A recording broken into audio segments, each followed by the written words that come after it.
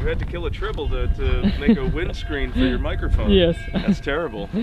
That's cruelty to intergalactic animals. Yeah. Well, such a beautiful place. So, you're an artist? I don't know. Am I? I just do stuff, you know, and some of it is more like art and some of it's more like weird technology. I don't know. Maybe I'm a mad scientist with an art problem, or an artist with a mad science problem. I don't know. One of those two. But yeah, you got great light today. Yeah. Anyway, here's I'll give you a brief look into my.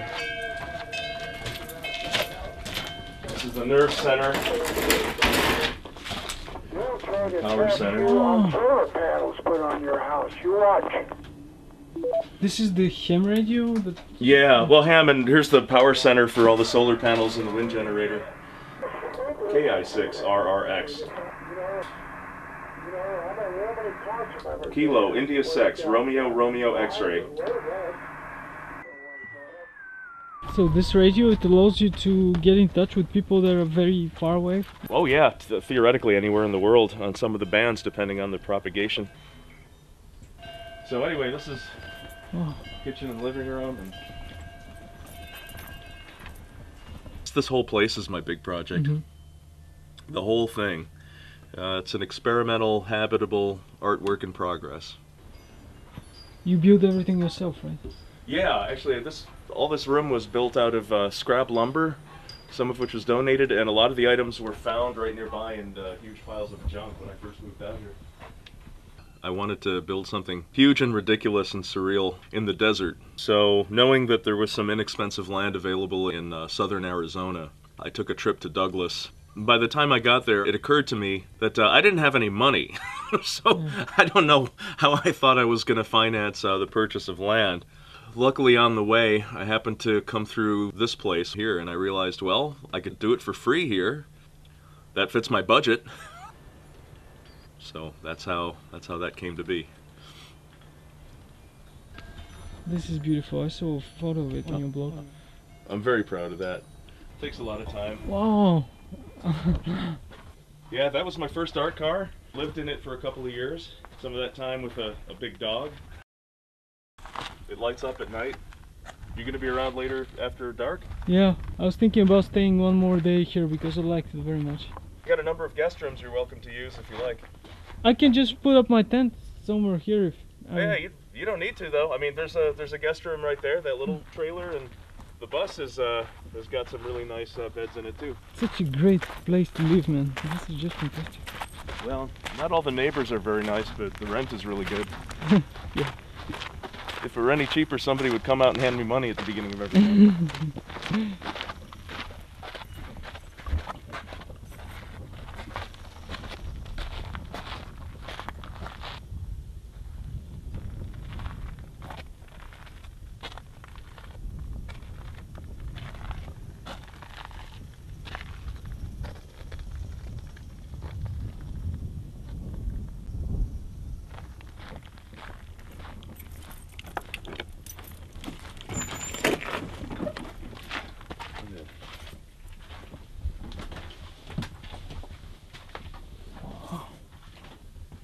Wow. Going all the way back. Yeah. Much more to see. Man, this is great.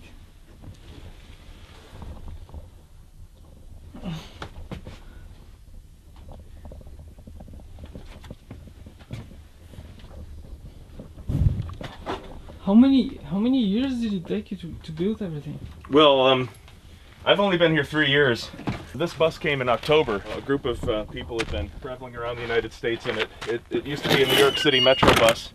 Yeah. They pulled all the seats out, converted it to veg oil, and went on a 2-year trip. Yeah.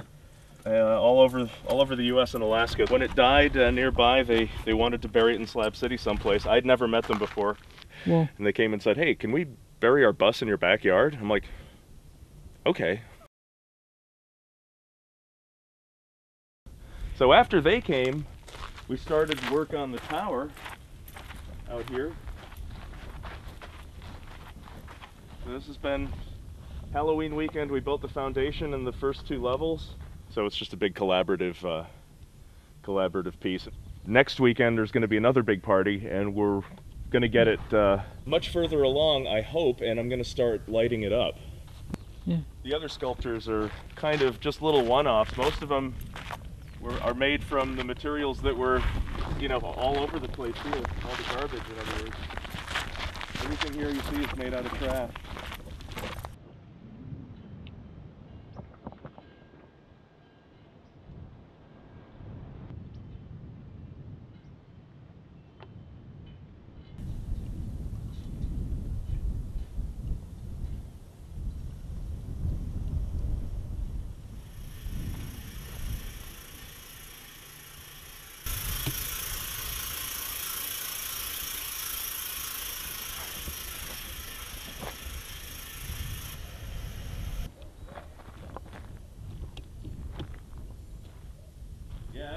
Philo, whatever, everything he does, he's protecting it from the environment, and you're kind of leaving it to the environment, right? It's the environment out here is pretty harsh, and it's very expensive to protect the stuff. So I've learned about, you know, which materials will survive well. The sun is the biggest enemy.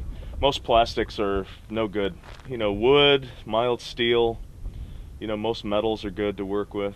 And since all this was out here anyway, this is just my way of dealing with my effort of cleaning up, I guess.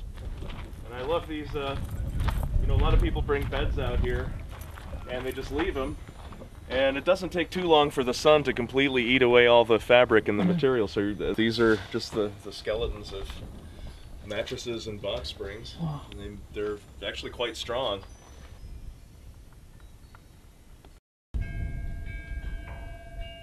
I have a lot of new solar panels that need to be installed, and the larger a collecting basin I can have for that energy that's coming from the sun, the better.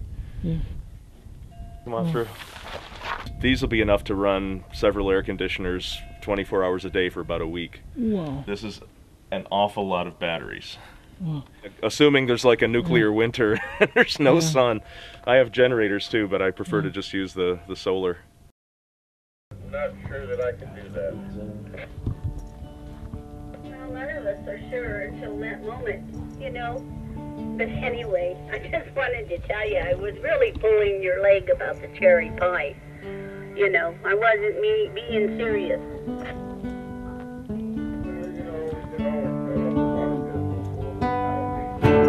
La la la, la la la, la la la la la. La la la la la, la la la la la, la la la la.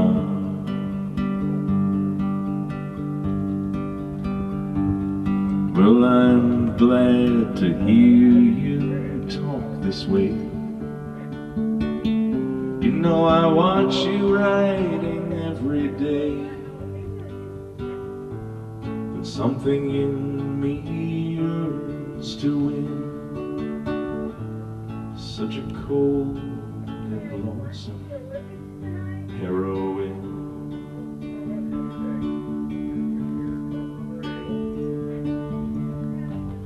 And who are you? She sternly spoke to the Wow. This is a seed of transformation. The seed of transformation. Yeah, I picked up the bus. I'd had a couple of Volkswagen buses before. When I moved out to California, I was working as an entry-level software developer for a robotics company in Silicon Valley. And wanting to explore the area, get out as often as I could. Trips I came out to city. Started decorating the inside of it, like old bars that time forgot. You know, I had to create an atmosphere in a very tiny space, and I took it to. Little things happened in that little tiny space inside there, and this happened quite a bit. And at other party camping events, couples who were having difficulty communicating, you know, would go inside and they would just start opening up to each other. couples who had split up get back together, but they healed their, what they had in common. They walked out with a renewed sense of respect and love for one another. I think it saved a couple of marriages. From the, conversations that would go on for 6 hours, everybody would forget the next day.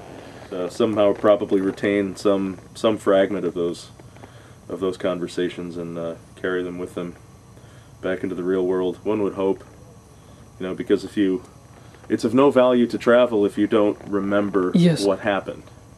I think it's in its permanent home, the bus. I've pulled the engine, but it was my home when I first moved out here, so it was like I moved back into it for that perhaps my final transition. One never knows. I'm not saying the book is closed on me moving anywhere else ever, but there's a fair chance, at least, that this will be the last place I live. And,